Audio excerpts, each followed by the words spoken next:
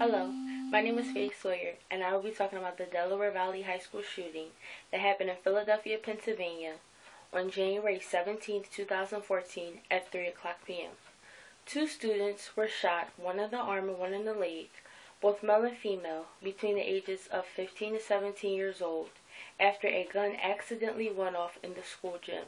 The motive was not specified, but they say a former student, known as a visitor, came in, was there for some time, was talking to a student, and then the gun went off.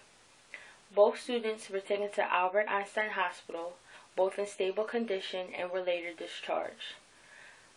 The shooter, who was on the loose, was later discovered at his home, taken into custody, and went for questioning. The school is now taking all precautions after this incident and into the future. Thank you.